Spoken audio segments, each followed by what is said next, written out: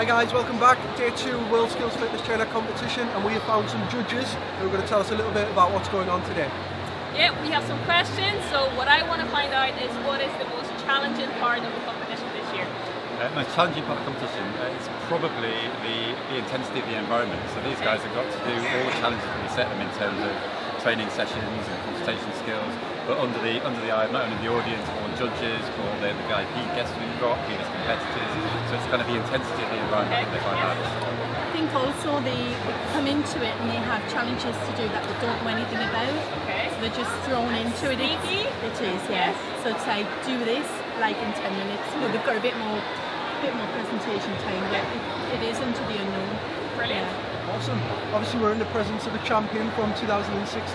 How did the competitors this year, going to throw you under the bus, how did they compare to Kaya in 2016? Well, I don't think anybody will reach Kaya's level. No, just too good. Yeah, absolutely. Well, to be completely honest, it's nice to see that the standard is gradually increasing, and I think that's a reflection of the... What are you saying, Paul? The champions are always very, very good, but the whole point of the competition is to increase standards and to push to raise the bar of the skills that we're looking to see.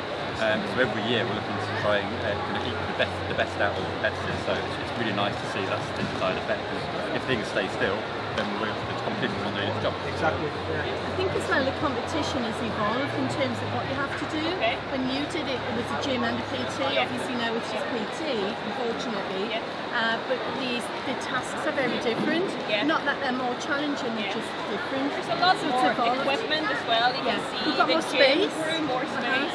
You had a tiny little area, didn't you? And it's just grown and grown. And the idea is the competition challenges the skills that we want to see PTs being competent in, and that changes really, really frequently. So even in the last 3 years, what we're asking people to do now is different from what we asked them to do 3 years ago. So that's what's nice about it, is that it's continually evolving, that we can evolve it quickly, which is good. Across the board as well, so it's your soft skills, your people skills, as well as business skills.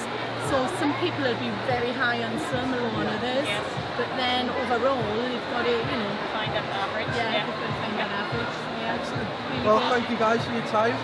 Enjoy the rest of your day. Don't be too harsh on our competitors. Everyone stay tuned to our Instagram, Twitter, Facebook, social media channels, and we'll keep you up to date with how things are progressing.